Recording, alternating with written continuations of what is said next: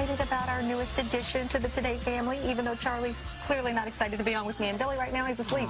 He's being trained, of course, with the help of America's vet dogs. And if you're bringing a new pup home, it can certainly be a lot of work. So we want to help you out. Man after my own heart. Look at that. It's beautiful. Dr. Heather Loenser is here, veterinarian from the American Animal Hospital Association. We also have some adorable dogs from the Northshore Animal League of America, all up for adoption and looking for good homes. Dr. Loenser, good morning. Good morning. Hi. Okay, so if you have a Charlie in your house, new to the house, first week, got to get to the vet. You do, because the veterinarian's going to screen them for any congenital problems they could be born with. Look for things like fleas, intestinal parasites, and an older dog heartworm disease.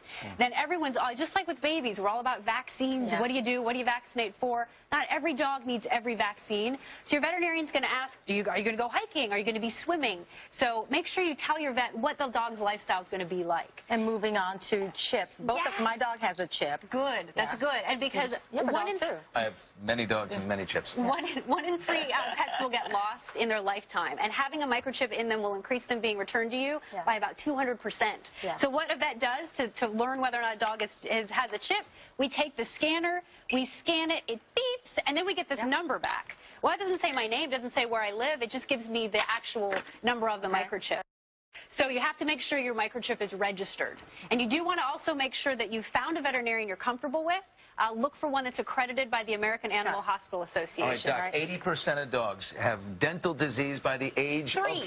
3 years old. So the best thing to do with these young puppies is get them used to the toothbrush. Have them enjoy it. So I like finger brushes. Pop that on your finger, and then use like peanut butter or chicken toothpaste, and just let them lick it off the toothbrush. So you don't have to scrub? You do eventually, but when they're early, everything with puppies, you just want to be really positive. So just have them lick it right now. That's a good tip. Okay. Next We've got leashes here.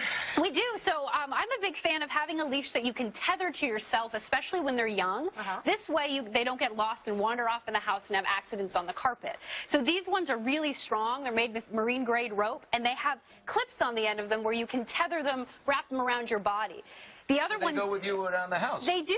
They do. I've never seen this before. And then these ones have grommets. You can actually tie them to like a chair leg or a tree or something like that, so that if you have to leave them for just a second, you can be hands-free. Okay, that's super But smart. what's even more important is also having something to connect the dog to the leash that will make them good walkers. Big complaint with people is that their dog walks poorly on the leash.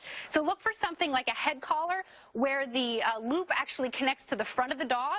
That keeps them from pulling hard. We have our little friend Jackson down here who's wearing a harness.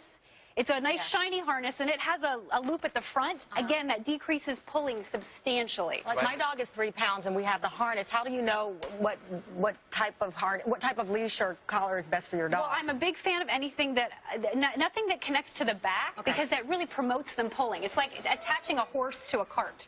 So we want something at the front, either underneath their nose or like this little guy in front of them. Show us this. We have just a short amount of time gorgeous left. bowls here. These are made of recycled glass. Glass is one of the safest things you can put food into, and they're very, very sturdy. These ones are great for on the go, so they're collapsible, made of recycled fire hoses. But now let's talk about having fun with our dogs. If dogs like a lot of balls, then you can drop balls in this.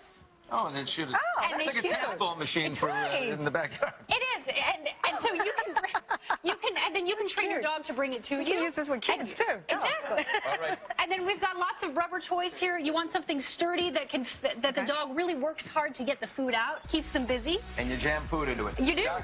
And you got to see this one now. We got a bubble machine here that kicks out bacon-scented bubbles. We want to thank Northshore Animal League America for bringing these adorable puppies, who are all, by the way, up for adoption. Please head to today.com to find out more about the pups.